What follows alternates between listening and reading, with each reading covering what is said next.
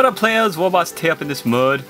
Got another unboxing for you today, and a little bit of a question for you. I'm trying to think of my next project that I'd like to attempt, and I was thinking it's probably not going to be as immersive as Project Dwarves was, which is like, you know, progress and updates every day, but probably going to be over time, a little bit more over time, so that I can devote myself to like a bunch of different other various projects instead of just one thing for like a whole month, for especially for my viewers who don't care for whatever I'm doing.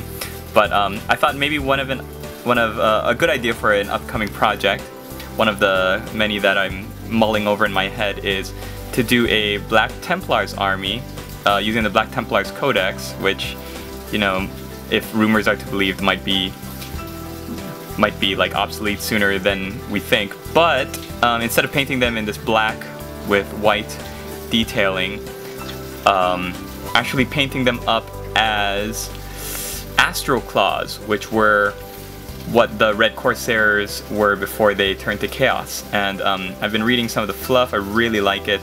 The iconography, the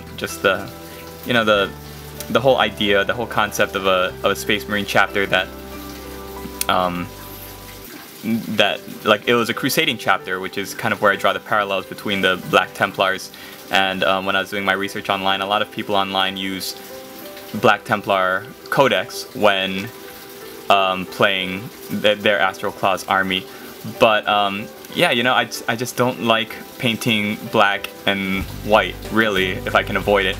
And I'd much rather have like a fluffy army using the rules than to have something that everybody else has. So I like to be different, you know what I mean? So Astral Claws. So I'm going to paint this guy up as an Astral Claw, and I'm gonna first review and unbox this model, and then we'll build him up, and then I'll show you what he looks like all built up, and then I might do a painting tutorial on how to do an Emperor's Champion, but not as a Black Templar, but as in Astral Claw. So stay tuned for that. Let's take a look now at his sprue, shall we? You get a Space Marine backpack, you get the base, of course, and then you get one sprue, and all the major pieces of the model are on it. You've got the Emperor's Champion, his sword, arm. On one side it says Imperator Rex, and on the other side it says, Imperator Rex on that side, and I have to actually, hold on, De Castigator it is on this side. He's also got a holstered bolt pistol. I think that's a bolt pistol, is it? That's kind of small. Anyways, I'm going to build this guy up, and then we'll take a look at it, see if there's any flash, excessive flash, or miscasts, or air bubbles in it. Alright, stay tuned.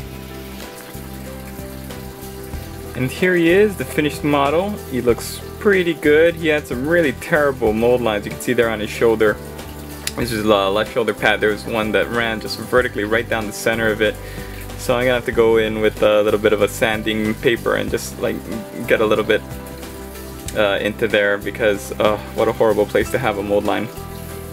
There's some flash around the feet at the base again, so I had to clean that.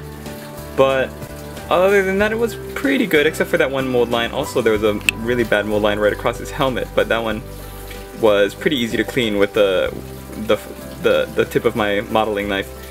Just trying to be careful with the shoulder pad, because it's supposed to be so smooth, right? And that mold line is just really poorly placed there. But I love the pose. I love just how purposefully he looks striding forward. And like I said, I'm going to paint this guy up in Astral Claws colors, so if you want to see that, then stay tuned. Thanks again for watching this unboxing review of the Emperor's Champion for the Black Templars. We'll see you in the next video.